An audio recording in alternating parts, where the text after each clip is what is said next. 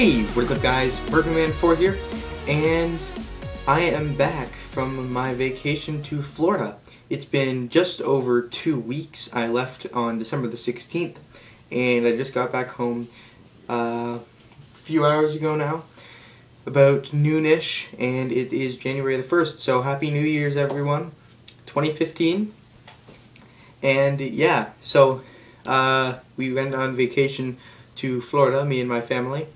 And so we went to Universal Studios for a few days, and then we just kind of relaxed with my grandparents at a house down in Florida, and it was really nice. So I have this vlog here for you documenting what happened on my Florida trip, some of the cool things I did, and it's mostly pictures. I didn't take too many videos, so I'm gonna do like a voiceover of the pictures, like explaining what's happening, so that it's not just like a boring old slideshow with just the pictures rolling along, so that you have some context to the pictures. And yeah, so let's not hold that back any longer. Without further ado, here is my Florida trip. Please enjoy. Alright, so first off is, of course, the ride there. Now, I didn't really get that much footage of the ride down, mainly after we got into Florida, so there's not much of a variety from on the way down. However, as you'll see near the end of the video, I did get a bit more footage on the ride up, so what you'll be seeing is some palm trees and definitely a different type of climate than it is up here in Canada at this time of year especially. And let me tell you, it was surprisingly, it didn't feel like winter down there, because I am used to around zero, below zero temperatures around this time of year, and there it was like 15-20 degrees Celsius, something like that, and so it felt really weird. And it was, the weather was great. It was sunny except for our last day actually in Florida, and then our first day of traveling back home. But anyways, so a lot of the stuff you're gonna see at Universal is gonna mostly be from the first day, because we went around and explored everything first, and then the next few days we just did a couple of other stuff. So our exploration was mostly the first day, and so most of my pictures are from then. But we stayed at a retro hotel called Cabana Bay. It's like 50s, 60s retro style, and it was really quite cool. I thought it looked really neat, and it was a really nice hotel, and so you'll be seeing some views of it right now. And yeah, so right now here's the Universal sign outside of the Universal Studios, and so this is our first day right before we enter, and we're in the park. So we're just kind of wandering about. I didn't take too many pictures of like the outside areas. A lot of my pictures are from the Harry Potter world, because those are really, really cool and like really well done, and they're really accurate to like the movies and stuff. So there's a Transformers simulation ride. The simulation rides there were really, really fun. I'm not a big fan of roller coasters, but the simulation rides were great. Anyways, so here are some pictures from Diagon Alley. If you are familiar with Harry Potter, you'll know what Diagon Alley is, of course. And so the attention to detail was fantastic. It was really, really cool. And so what's really neat is, if you've watched the movies or read the books, you'll know that at Gringotts, in the final book / movie, there's a dragon, and so in Diagon Alley they've got an actual dragon there, and every so often it'll spit fire, and you can feel the heat. It's great. It was really cool. And so there are all these different shops and stuff from the Harry Potter world in Diagon Alley, and also in the other place, Hogsmeade. But yeah, and we also got a wand, because throughout both of the Harry Potter places there are a whole bunch of stations to do stuff with the wand, and so we got a wand and we did all that, and it was really quite cool, and the attention to detail was great.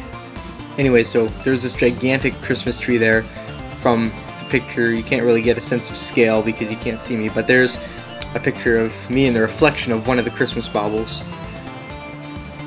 And so there's the tree in a better shot. That's easier to see what's going on, how big it is. And this sign here, I thought it was pretty humorous because of the way it worded this. This attraction seat restraints may not accommodate guests with certain body dimensions. But I thought that was kind of humorous, the wording. And yeah, so here's just some more pictures. This is outside of the Harry Potter world in London, quotations there. They're trying to replicate that. And we got to go on the Hogwarts Express as well. But I'll get into that a bit later. So across the way is Springfield from The Simpsons. And so there's pretty much a couple of different places that are from The Simpsons cartoon. You've got a plaza of different restaurants and stuff from The Simpsons universe. And then there's also a ride that, the Simpsons ride, it's a simulation, and it's inside Krusty Land. And so we ate at one of the restaurants for lunch. I ate a Krusty Burger, and so I got this big burger, and it was, I wouldn't say didn't seem very healthy at all, and it was good, but it was unhealthy. And we also got Lard Lad donut. Lard Lad is, I guess, a brand in the Simpsons universe. Anyway, so then right after that, there was the DeLorean prop from Back to the Future, and I thought that was really neat because I really like all like the behind-the-scenes stuff, and I thought it was really cool that the DeLorean prop that was used in Back to the Future, I thought that was really cool because I'm a big fan of like the sci-fi and time travel stuff. And so this is inside the King's Cross station where the Hogwarts Express is, and so you've got platform 9 3/4, and what was really neat is in the movies depicted as like, because to get to 9 3/4, when you're a wizard and you're trying to get to the Hogwarts Express, you go through one of the walls. And so from the outside there's this hallway, and if you're standing outside the hallway and you can see people walk through, and it's like you're going through the wall. So it's really very cool. It was a nice trick with mirrors, and it was really neat. So there's the Hogwarts Express. It was just really cool, really movie accurate. It was so fantastic to see it. And here's Hogsmeade, which is the other Harry Potter place. So, and behind Hogsmeade is Hogwarts Castle. So, in Hogsmeade, there's also a whole bunch of shops, like in Diagon Alley, but there aren't as many. And then the Hogwarts Castle, you can't really go in it. It's downscaled. It's not actually life-size. That would be pretty awesome, but much too expensive. It's actually a simulation ride, which is personally my favorite ride there, and probably one of the best rides I've ever been on. And anyway, so here's another area that was beside the Hogsmeade, and another area beside that. And yeah, so a lot of these pictures are just as we're wandering through. So we got Seuss Land with Dr. Seuss, and what was really neat was while we were here, we actually got to get a picture with the Grinch. So if you're familiar with the live-action Grinch movie, this is the Grinch that we met, and the makeup was really well done, and like the person who was being the Grinch did a really good job. He was really in character and did a great job. He was fantastic. And yeah, so here's all this Dr. Seuss stuff and Seuss Landing. And then Jurassic Park Land, which was really quite disappointing because there wasn't too much there. So yeah, there's like this giant Jurassic Park thing, you know, like from the movie, but that's about it. And yeah, so that's pretty much about it for the not Harry Potter, Universal Land.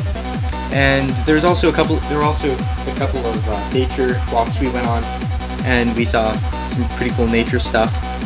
And we went to a museum and saw some manatees, which is pretty sweet. I really like manatees, and a couple of other things. But yeah, I'm kind of rushing through this bit because the video is getting pretty long already, and there's not too much to talk about here. It's pretty much just a whole bunch of nature-y stuff, and it was really beautiful. It was great. And then on our final day, we went to the beach, which I didn't think I'd be doing in December, nearly January. I didn't think I'd have done that, but alas, we went to Florida, we did, because it was warm enough there. But up here, no way, you're not going to the beach in these temperatures. So then there's just the ride home. Alright, so that was my trip to Florida. Thank you guys for watching, hope you enjoyed, and if you did, please like the video down below. Don't forget to comment and subscribe, and yeah, hope you enjoyed. So Murgaman 4, over and out. I'll see you guys later.